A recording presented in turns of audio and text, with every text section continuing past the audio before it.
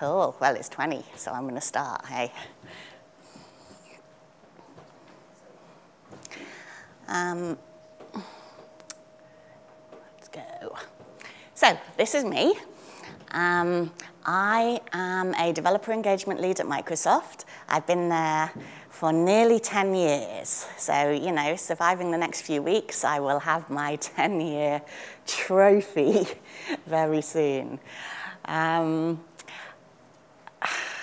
You can find me on all those socials. If you scan that QR code, it will not rickroll you. It will bring you to these socials, and you can follow me on those. I also have these business cards. These are NFC chips in a little pin that I have made. I have 4 different controllers. They're games controllers. And you just hold your phone to it, and it will, where you would put your credit card, and then it would bring up my link tree. The glorious thing about them is I have not locked them, so after you follow me on all the socials, you can reprogram it using a little app called NFC Tools and put your own business card on there instead. And then you can just wear it at events, and if you are a man scanning men, that's not too weird, I suppose, like this, but if you're scanning women, well, you know. Be careful of code of conduct violations, is what I'm saying. You can have those, I don't know, if you maybe shout out interesting questions or engage more, clap. I think there may be enough for everyone in the room if you want one.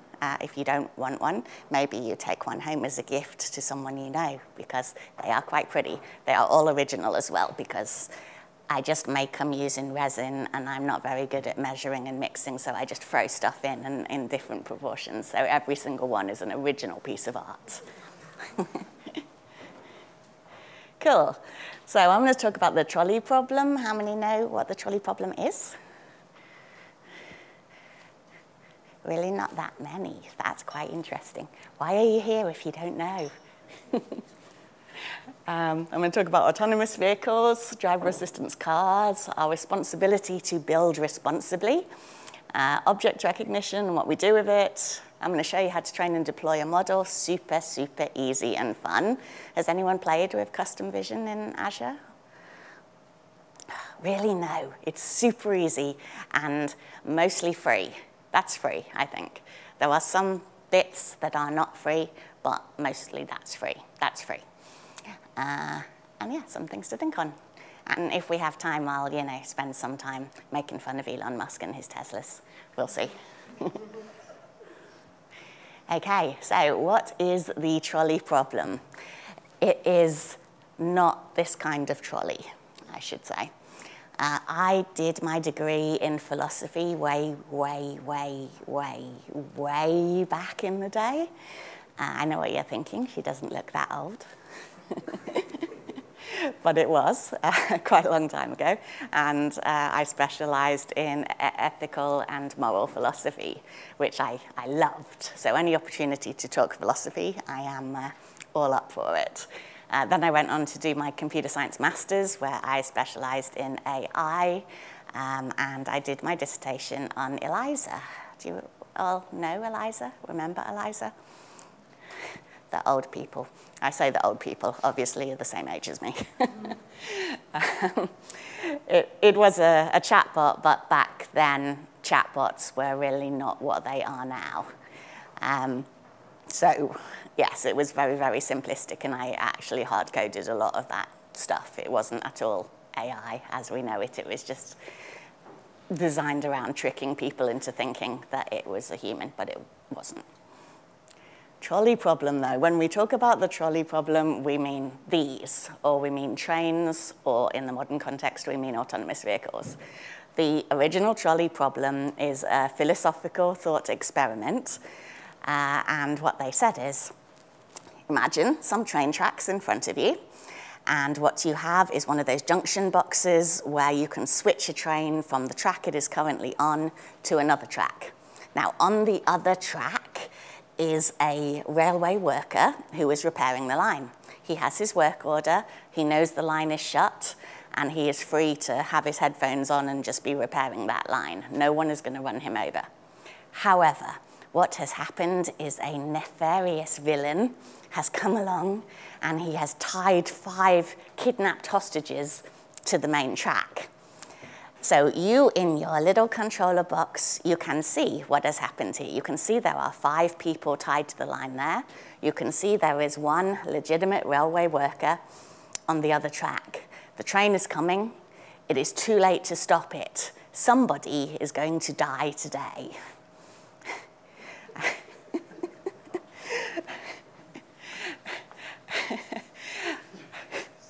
I should have started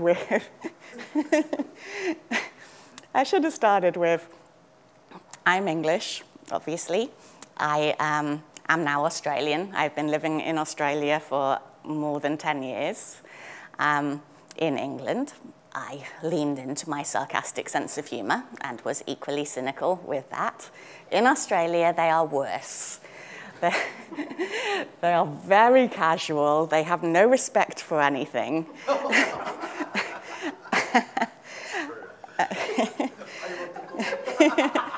Yeah, and so while I'd like to say I'm going to avoid being scandalous and saying shocking things, if you are of a delicate disposition, you may want to leave the room now. Anyway. Where was I up to? Oh yeah, someone's going to die today. Who shall it be? What shall we do? So if you are the controller, how many people are pulling the lever so that the train goes onto the other track and kills the railway worker? Oh, really? Murderers. You are aware that in the real world, the action that you take there causes the death of a man who thought he was safe. You have actively killed him with your action.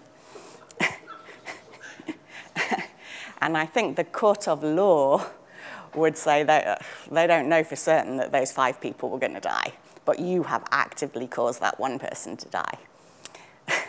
Now, you see the problem that we have here. We are in a no-win scenario.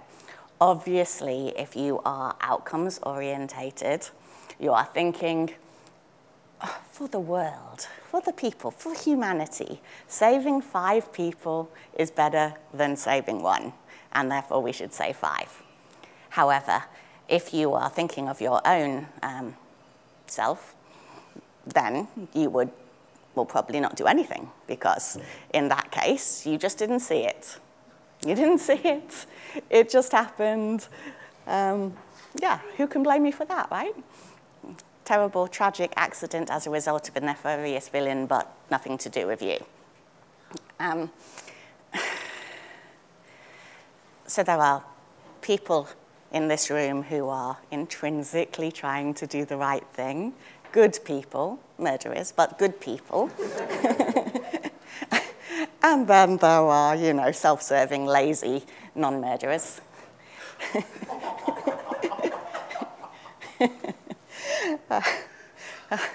It's a delightful situation that we have here. Okay, further in the trolley problem. Okay, for the ones that said they would save the 5, let's just look at them. Let's look at it from a different angle. You are standing on a bridge over the railway, so you don't have access to the lever. You're standing on a bridge over the railway, and the 5 people are there. You can see them. The train is coming. There is actually no way to say any other way, but there is a big fat man standing on the bridge. If you push him off the bridge, he will block the train. So again, 1 person will die, 5 will live. Are you going to push the fat man?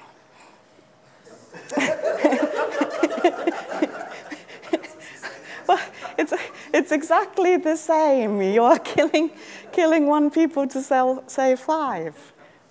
Are we doing it? Are we still? Yeah. No?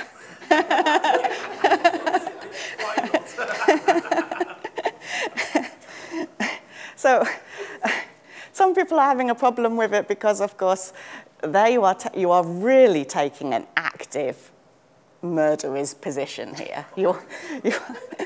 I mean, it's not just pulling a lever, it is actively killing someone, an innocent man who was just waiting for his dinner. But still, yes, outcomes are the same. So if it's outcomes, it's the same. Anyway, that's the trolley problem. There are actually many variations, so I recommend if you enjoyed this, then look that up, because there's a lot of choices around that. But yes,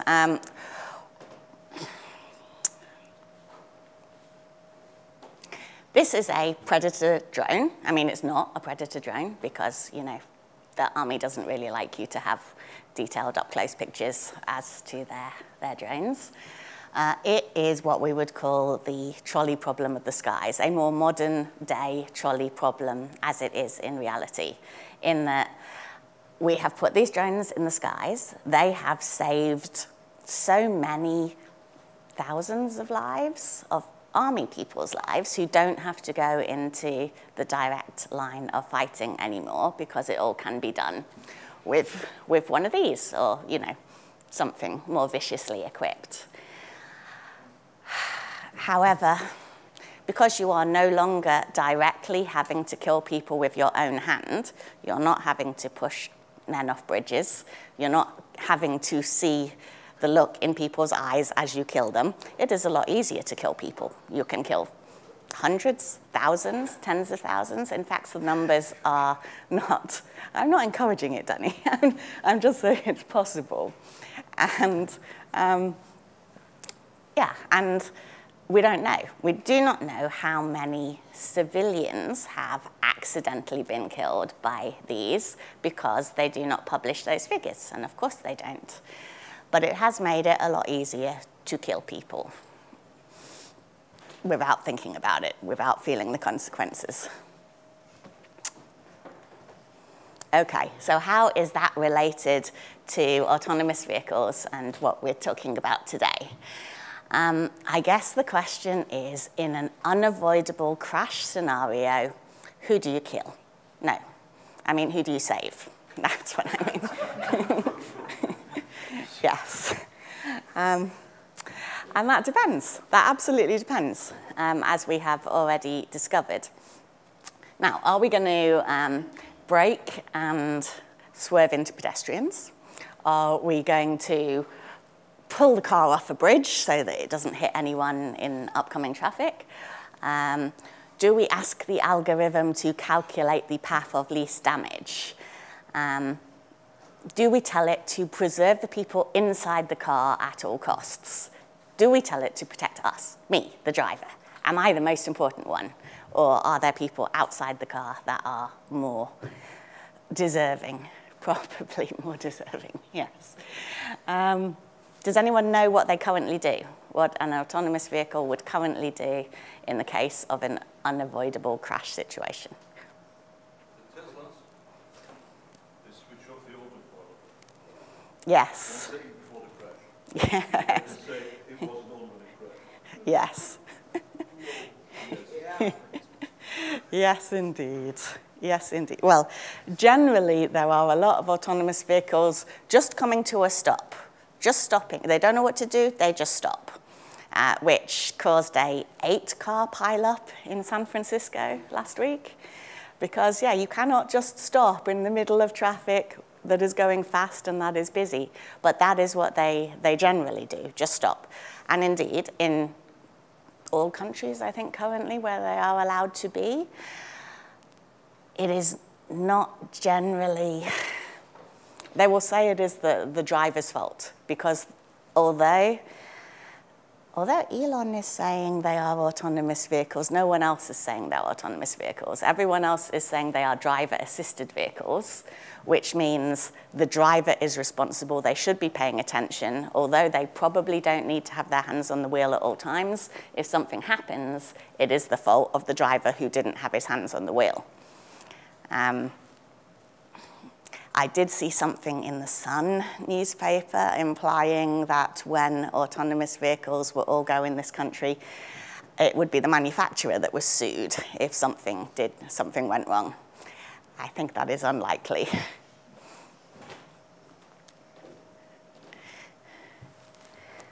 Okay, so yeah, who do I save? Who do I save? I'm not saying kill, I'm saying who do I save? Would you, if you are all the drivers of your autonomous vehicles, would you prefer your car to save you at all costs, or would you prefer it to do the right thing for the world? How many people would prefer themselves? I'm definitely going to die if I avoid it. There's no definites in this world. You may die, you may just be horrifically maimed. Who knows? Yes, we do not know. I would say that if you have any choice in this, so generally the car is coming to you from a manufacturer, it has its programming already in place. It also has its cameras, it has its hardware, it has its software, it has the world around it, and it has you as a driver, it has passengers, your crazy kids that are all arguing with each other and throwing food inside the car. There's a lot of things going on there. I think that if they are going to genuinely take it to the next level, they should have like a 20-question questionnaire that the driver answers when he takes control of the car. So when you buy your car, when you purchase your car, I think you should get a bunch of questions that say, would you rather save yourself or would you rather save people outside the car? Would you do this or would you do that? So the car is aware of your morality, and when it crashes, that questionnaire can be used in a court of law against you. The car accepted depends. Huh? The car accepted it depends. It's yes or no. You know it's yes or no to the car. It's 1 or 0. Yeah, I don't think a questionnaire would work at all because it's your conscious morality versus your instinctual morality, which would actually apply in a situation where you crash, right? So you would answer something which wouldn't match maybe. You would answer stuff in your calm state, which indeed might not, I mean, you might be wanting to change your mind at a later state, but it's too late then because you're... No, but what I'm saying is the car should do what you want to do instinctually, not what you would write down on a questionnaire. Oh, that is an interesting thing. How many people think that? That the car should behave as you would behave instinctively as opposed to how you would behave in your most logical, rational mind? Who? I think it's quite a humane way of thinking. I think this is a quite humane way of thinking, so maybe I should raise my hand. I know it's crazy, but if we replace humans with machines, it should be at least a bit human. And it's a human decision, so why not? Yeah, Why not? indeed, indeed. What does the car feel about this? That is it, isn't it? Currently, the car doesn't feel. Oh, hey, Rob. So the used car salesman is already selling me the upgraded spoilers and the chrome wheels. Do I now have to pay extra for the car will save me package? If it is a Tesla, then you do, because all feature packages on a Tesla cost. Okay, I am very easily distracted, and I would love to talk philosophy the whole time. So I probably shouldn't do. I'm going to move quicker now. Certain countries in the world.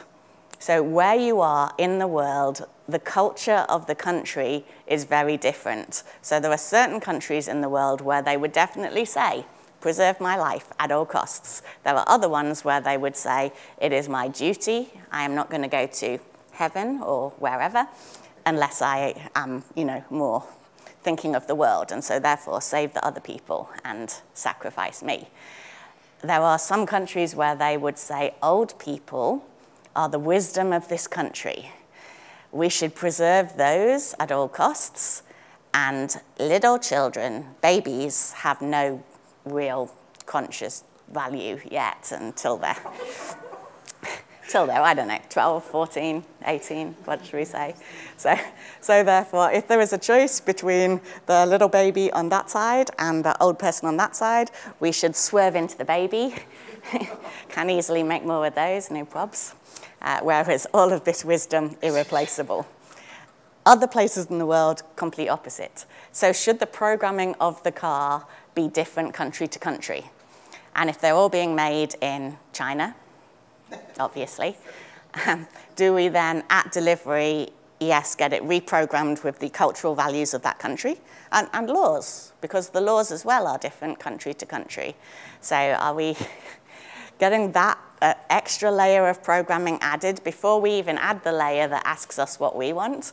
Or are we just going with the very basic, and yes, as it currently is, just say it's the driver's fault if anything goes wrong?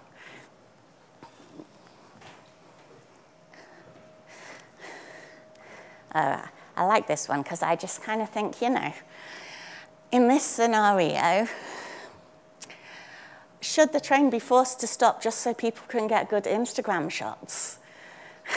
It seems to me it should just take them all out. They don't deserve it. Oh. But what is a self-driving car? Or an autonomous vehicle or a driver-assisted car, as the properly legally aware people would calling them.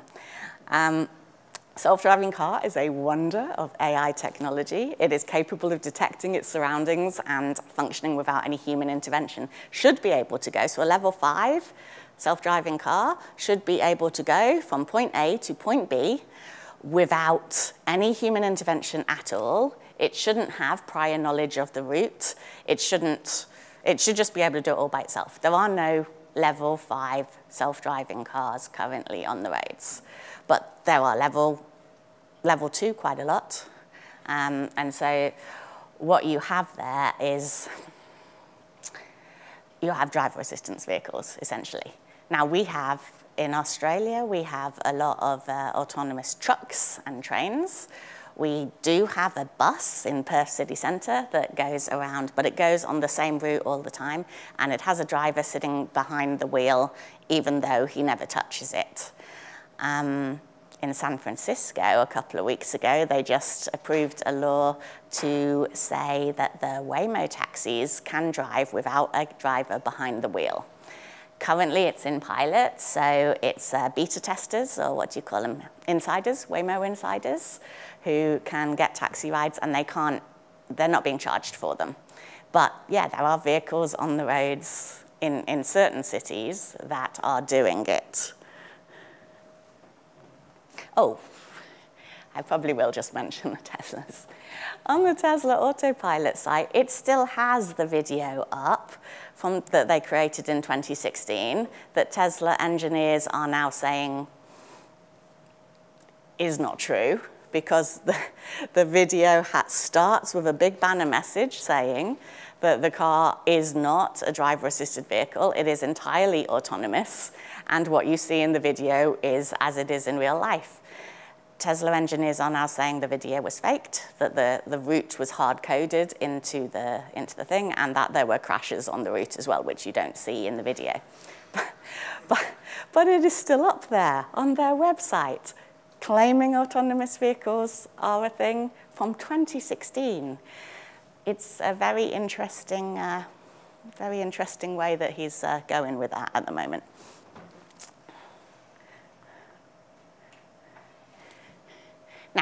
As I said, I work at Microsoft, and we take responsible AI very seriously. We have created a lot of content around responsible AI. And so if you are thinking of building stuff with AI, and you want to be sure that you are building it in a structured way, following all the recommended guidelines, and that you're not going to do crazy stuff without thinking about it, go there. There's a lot of templates, there's a lot of rules, there's a lot of guidelines, there's a lot of resources that you can use, and you can build your stuff. Well, you can build your stuff on our stuff if you want. Obviously, Azure Cognitive Services, marvelous, a lot of them free. But even if you're not using our stuff, take those templates, take those resources, take those guidelines and use those, and you will be a lot better off than you could be. I like to say that, so these are all the dates that AI reached human parity. So the problem is generally not technology. It's not that these things cannot be done. It's that we humans get in the way. We humans are terrible people, as you have seen, as we examine your responses today. You all want to take a good hard look at yourself.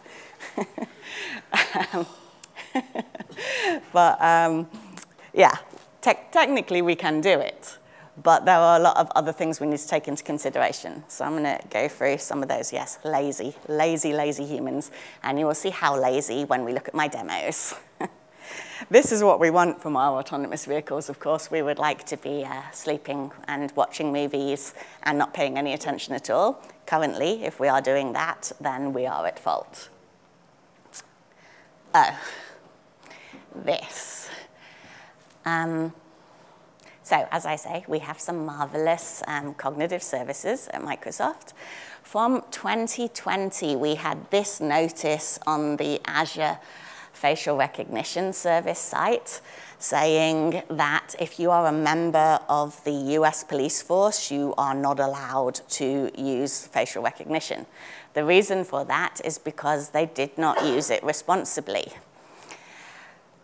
When you use computer vision, you should be training your models. You should be getting a lot of data. You should be putting it in. You should be feeding it information about people of different colors, different heights, different sizes, different everything. And they did not. And then what happened was the models were telling them that that black man committed that crime. But in fact, because they had not fed it enough data, it did not know the difference between, it did not know there was more than one black man. And so any black man was the black man that had committed the crime. So we took it away, because if you cannot be trusted to use the service responsibly, then we'd take it away.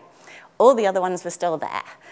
And other people were still able to use that one, just not the US police force. Last year I was doing this talk in Melbourne, and the night before I did the talk, they withdrew it from everyone.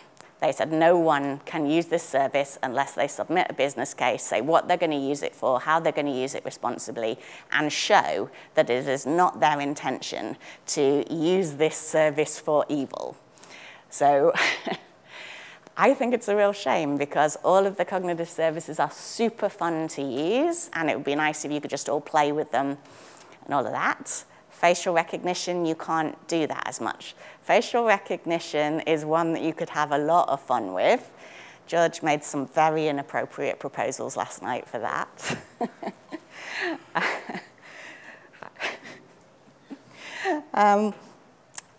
But it was being used for good in a lot of ways. So, for example, human trafficking, it's a very good way to pick up whether people are being trafficked. You can pick up the fear in their faces. You can pick up whether it looks like they're being coerced.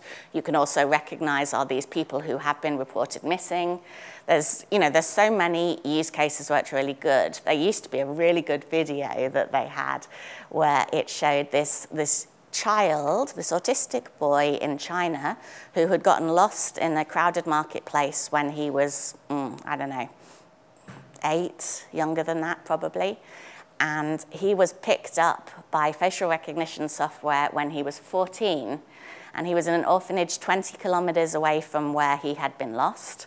He was obviously a lot older, but the software is smart enough to be able to take the picture of what he looked like back then and extrapolate what he should look like now, and he was united with his father.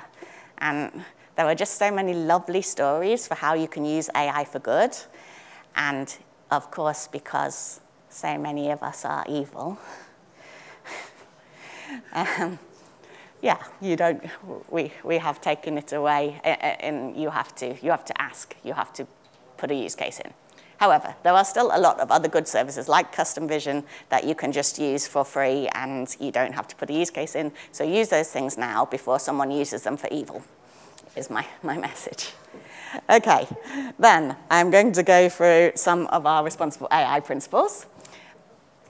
So I'm going to start with fairness, which I think is the basis of all trust. People want to know that if you are using AI to judge them for things, that you are doing it fairly. So a good example of this is, well, we want to treat everyone fairly and we want to avoid affecting similarly situated groups of people in different ways. So, for example, medical treatments, loan applications, or employment should make the same recommendations for everyone, for everyone with similar symptoms, financial circumstances, and professional qualifications. So it shouldn't be, for example, if I ask for a loan and Rob asks for a loan, and our circumstances in every other way are exactly the same. They shouldn't say no to me and yes to him just because he is a straight white man and I'm a woman. People want to know that that is the case, that we are fairly judged, and things like being a woman, being, well, I guess, yeah, being a different color, being from a different postcode, all of these things should not affect whether you get a job, whether you get a loan, whether you get medical treatment. You know, and people want to know what are the deciding factors that you put on things. But that is a different one. So here we go. Which way do we swerve here? If we're this close, we're definitely going to hit someone. Who do we save? Save. Yeah, I save the dog. Save the dog. Because the dog is pure of spirit.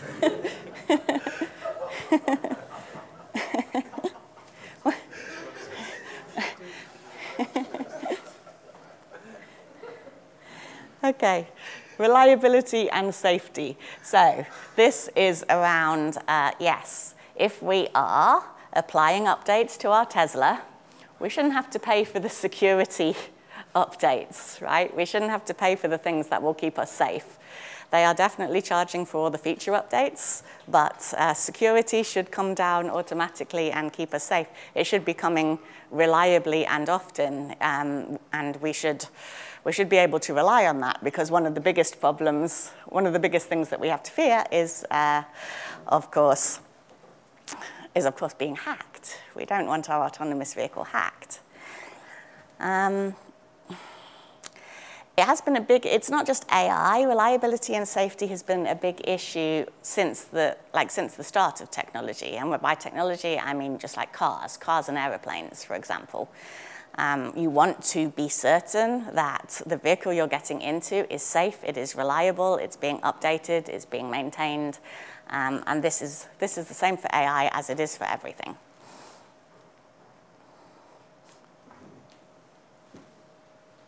Oh, who recognized these three algorithms?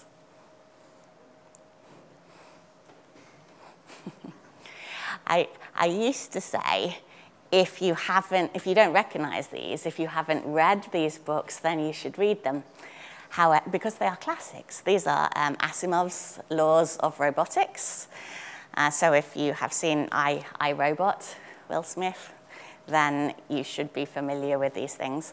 I actually have reread them recently, and I don't recommend you read them because they have not aged well.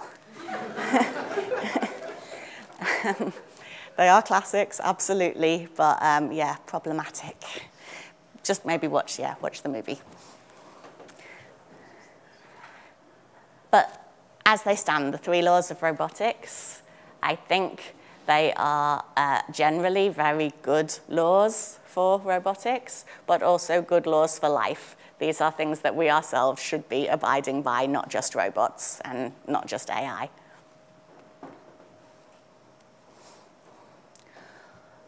Okay, so this is me driving to the airport. I mean, it's not me driving to the airport, but so many times it has been me driving to the airport.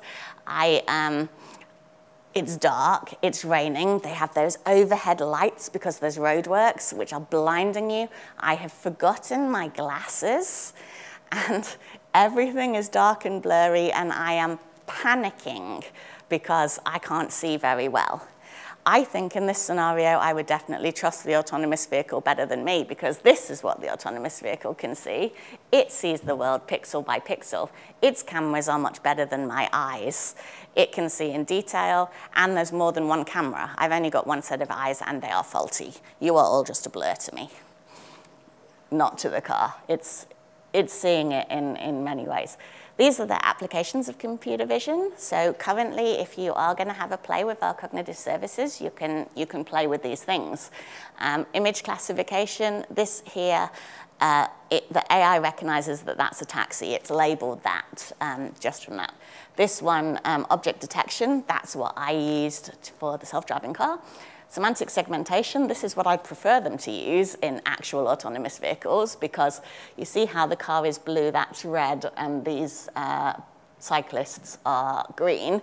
Pixel by pixel, it has colored them, as opposed to just saying generically whatever's inside that box is the car.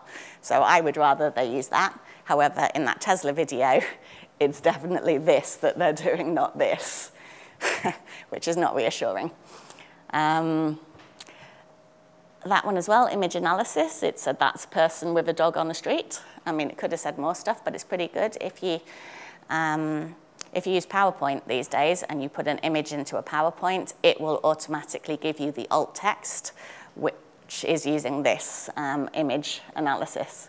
Face detection, we have talked a little bit about, and OCR is my favorite thing ever because when I was in university, you had to make notes in lectures, and now you just take a picture of the words on the screen, or you take a scan of somebody's PDF, and you right-click on it and say convert text from image and paste it, and it will paste it into your text. Magic. So many hours I wasted.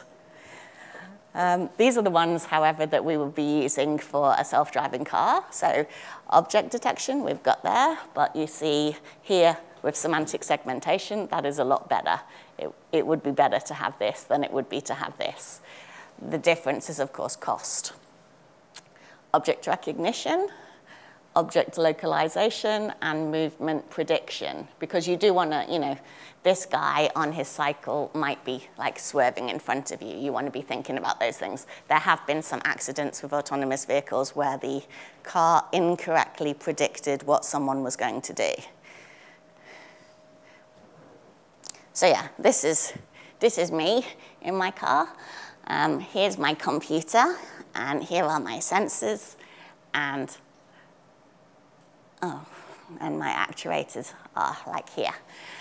Whereas on there, you have a lot more. You have a lot more of all of those things. A lot more, I wouldn't say computing power.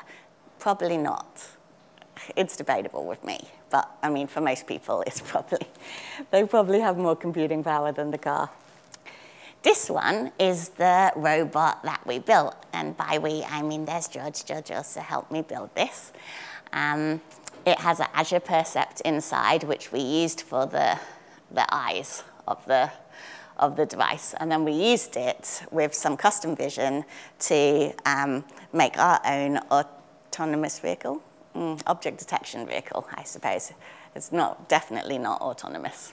This is what the Azure Percept saw. So we trained it to recognize cones and to recognize Lego men. You can see there with that bounding box that it is, the box stuff, it's not doing the semantic segmentation. You can also see by the fact that the boxes are much smaller than the cones that I was extremely lazy with my model training.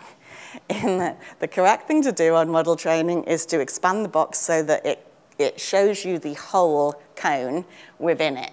And I couldn't be bothered with that. I just said, yeah, cone, like that.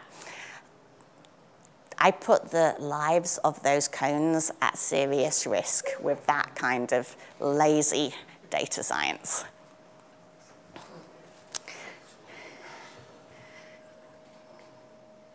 Okay, so this is how easy it is to do the training. I am probably No, we'll see. I'll probably not show you the whole thing because I might have talked too long about saving people. Yeah, but it's super easy. You just go in there. You can create your own login for free. You go in there, you hit new project. It's, I've called it obstacle avoidance car. I've given it some storage. I've given it, all of this actually is on the internet, so you don't have to try and remember for now. Also very easy to follow the Microsoft Learn paths. For the Azure Percept device, it did say you should use a compact model. The reason you would use a compact model is if you want to download the model into like TensorFlow or something and, you know, put it in a, like maybe you want to put it in a web front end or something like that. You want to add it to an app. It didn't work super well like that, and you don't need to download it when you're using an IoT Edge device. So therefore, what I used there was a general model. General model will apply some real-world knowledge first before it takes the lazy training that I've given it. In this scenario, what I'm doing here is I put up 15 images of cones. The reason I did 15 first is once you put 15 in, it will do it for itself. So I could add another 100 and it will go through them and it will mostly label them and it will just ask you to double check it. So that was me being at my most lazy, doing the bare minimum that I could, which was 15, and then adding more later. Obviously, if you're going to have an obstacle avoidance car in production, you're going to want to not do 15 images as your training set. Yeah, the other thing that you're seeing here is, yeah, that's quite nice because it's got the whole thing in there, but it was not always the case. See, in that case, I was just like, yeah, cone. But you can see there is part of the cone that is out of that. There have been, as I say, scenarios where cars, self-driving cars, have hit pedestrians because the training is not as precise as it could be, and it should be. Yeah?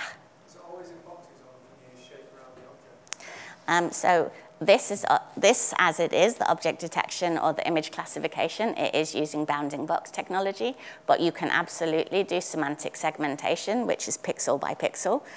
And you can, yes, you can use stuff to like shape it better. There's a really interesting one done by the Australian like forestry service or something, and they have been doing object detection on fishes, little fishes, to see how the mining industry is impacting the climate and the creatures in the local area. And so they had it, and yeah, they're doing it a lot more precise, not just bounding box. It's like really the shape of the fish so that it can label out what exactly is the fish and check them. Good news is the fish are good. They're all fine, apparently. Yeah, I did also train a little bit for Lego Man. Now, I have since redone this. I didn't bother to put it up because, as I say, I am lazy. But when you are doing your training, you don't just want to be taking the images of the cones or the Lego Man face on in good light on the same background. You want to give it hundreds or thousands or tens of thousands of images taken from every angle, in every light, on different backgrounds and different scenarios, lying on their backs, whatever. But all you do is you do it like that, you label them up, you hit train, and then it does it, and then you have your model which you can apply. And so all of this, for like the 15 and all of that, that only takes, well, this video is 9 minutes, but I'm not going to show you the whole video. For the 100 images, it took about an hour to train all of those, but none of that cost anything. That was free. If you were going to do it in production with, you know, tens of thousands of images, it's probably going to cost you a bit more. But play, like if none of you have played with it, play with it. It's super, super fun. It's super, super easy, and it will not cost you anything. Okay, I think I will abandon this and go on to the next one, privacy and security. So this is the thing that people care about most, I think, around AI, apart from their own safety, is that their information is not being used for evil. you all would be familiar with GDPR. Yes? Generally, in Microsoft, although in Australia, they don't generally follow GDPR because it is a European regulation. Because Microsoft is a global company, we follow it because so much of the world is impacted by it. And it makes my job very difficult because it means I can't save any data, really. It's too much effort. So, but it's a good thing. There is a little bit of tension, I guess, between how much better you could make the AI if it knew everything about you, if it knew all of your secrets, if it could see into your heart, then it would definitely serve you better than not knowing that stuff. But also, yes, if people are using it for evil, then you would rather it knew less. So there's your tension. Here's an Australian example. This is one of our highway patrol cars. That's a New South Wales car, but we do have those in WA where I'm from. They just don't say highway patrol. That car, magic cars. Let's see what all the things they can do. Let's see. Onboard tablet computer to check license status, outstanding warrants, photo ID of the driver, mobile fingerprint technology. Front and rear cameras that record non-stop footage to a fireproof, tamper-proof safe in the boot. The two cameras can be the live images to the police operations room to monitor critical incidents. 3 automatic number plate recognition cameras can detect unregistered cars. Drug testing equipment, digital encrypted radio, so all that stuff you see in movies about scanners being able to pick up the things, not from these cars. Long-range radar can detect speeding vehicles up to 1 kilometre away on the open road. So by the time you have seen the camera or seen the police car, it is already too late. They were monitoring you before you saw them. Handheld laser units can pinpoint individual cars in traffic, zooming in on an area the size of a number plate. And the latest laser unit also records vision for evidence in court to prove the police stopped the right car. Yeah, horrifying. I mean, I suppose great if you are really catching bad guys with those things. Horrifying if you are tracking me. And people want to know, do you know where the line is? Inclusiveness. This is a good one. So there are 1 billion people with disabilities around the world, and AI technology can be a game changer for them.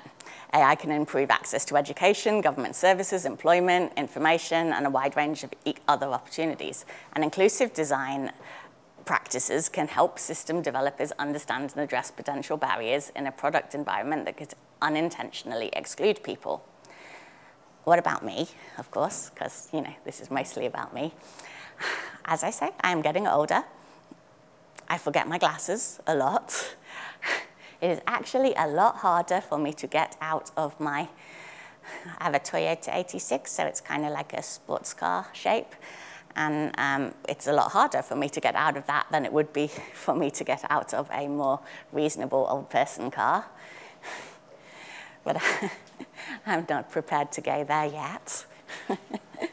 But when you are using inclusive design practices, you make things easier for everyone, not just people with declared disabilities, but for all of us who will eventually feel some of the impact of the world upon them.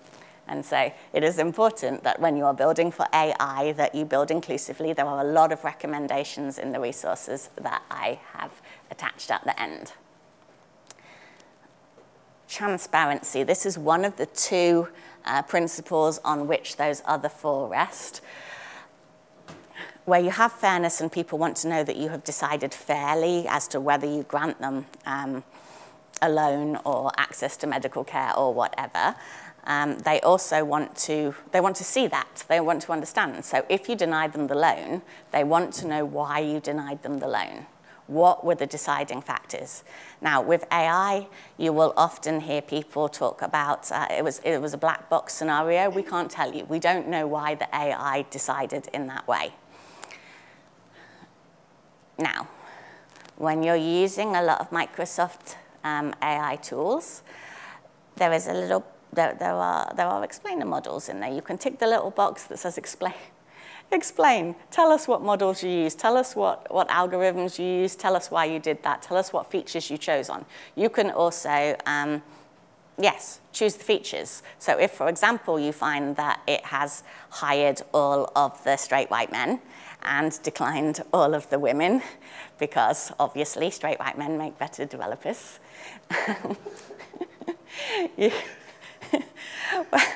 Well, once you see that the tool was using gender as a criteria for its selection, you can deprioritize that, or you can remove that feature from the choices so that it doesn't know whether the candidates are this gender, that gender, or any other gender.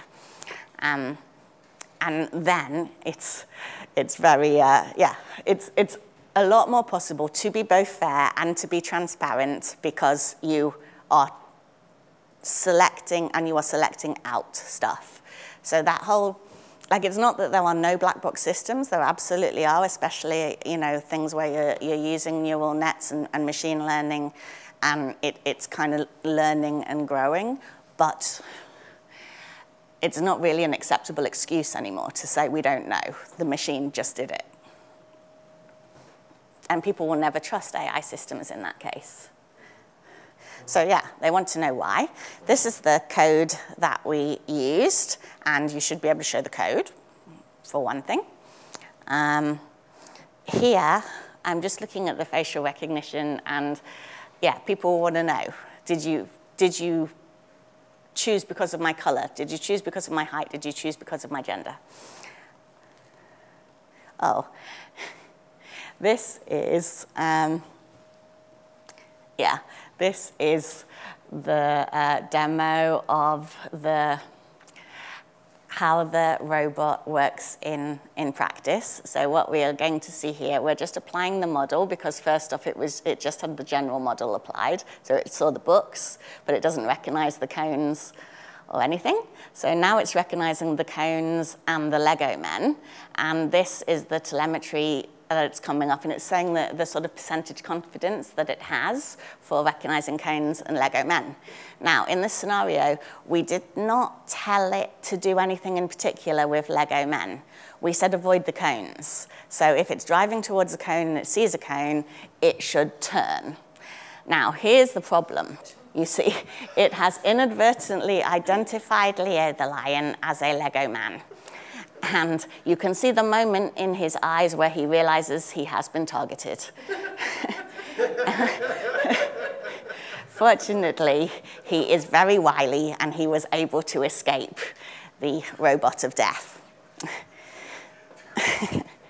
Now, I said we did not tell it to kill Lego men. We told it to avoid cones, and Lego men, it would just continue regardless. If it did kill Leo on account of that, we would be responsible. We are accountable because we were the programmers. And when I say me, I mean George, obviously. These are the different ways that people can be lazy. So data science, for example, have you trained on enough people of color, on enough people of different heights, on enough people of different genders, are they standing in different backgrounds, in different lights, in different weathers, and you know, all of that? Have you done enough of that? Manufacturing, if the parts fail. Drivers, if you are the driver, did you deliberately drive into these people? Pedestrians, did you jump into traffic? And there's the programmer. Did they put evil stuff in the code? I do have some evil stuff in the code, not just here. Here I just wanted to show that you can get the information from various different points. You could either do it in like a CLI, a command line, or you can also see in the portal where you get your information from. It's all pretty clear and it's all pretty obvious. The code was really, really simple, so we shouldn't be in any trouble over the code, apart from, this bit at the bottom here. This bit at the bottom here. This bit, George put in. And you can't read it because it's commented out, but there is an instruction there to kill Lego men. Now, it's commented out, so theoretically it is not in the live code, but I think if we were taken to court by Leo the lion for the attempt on his life, that would be enough to condemn George. I think it's like the person who trained that AI model because it doesn't know how to recognize the AI. Because we could have put another block of code underneath to avoid a double pass. You see, so your fellow developers might throw you under the bus. Yes, Danny. Do you expect that people in court, judges, just court people, know anything about programming? So they cannot understand the code. But they will call an expert in to explain to them what does it say. And he will say, it was George, and George will say, it was Michelle. Yeah. So I did just want to, I don't have much time, but I did just want to show what it looks like from a couple of angles. So here you can see it's not that serious in terms of, like Leo probably wouldn't have been killed by this device. Well, on the one hand, you can see I have a power cable holding it back, so he was saved by that. And the other thing that you see is, although it doesn't know anything about the Lego men, it doesn't actually kill any of them. It does like push a cone, but the cone is undamaged in this scenario. And so you can all rest easy in your beds. Everything survived. Nothing was killed in the making of these demos. So, yeah. So as I said, there's a bunch of standards and toolkits that you can get from our websites. I have some resources at the end. If you don't follow this Twitter account, it's called Ethics in Bricks. I do recommend it in that they have an awful lot of political commentary that is very, very on point. And here's all the resources. Take a picture of this slide so that you can look everything up. You don't need to use an Azure Percept device to build your own obstacle avoidance robot. You can absolutely just use, Raspberry Pis and Arduinos and all of that, and it's actually better if you're playing with it yourself because they're much smaller. So, but there is a lot of really good documentation around the Percept device that will explain how you do stuff. So it's fun to play with. This is me. We are at the end. As I say, I have these business cards, which are 4 different shapes. They are controllers. When you scan them with the NFC chip in your mobile phone, it will, so where you would put your credit card, it will bring up my link tree like that. I haven't locked them, so you can download the NFC Tools app and rewrite it with your own business card details. So put your own LinkedIn on there, or Linktree, or I don't know, phone number, email, whatever you want. Very, very easy to do. If you asked a question or made a comment, come up and get one first, and then everyone else, you can have what's left. Thank you for coming today.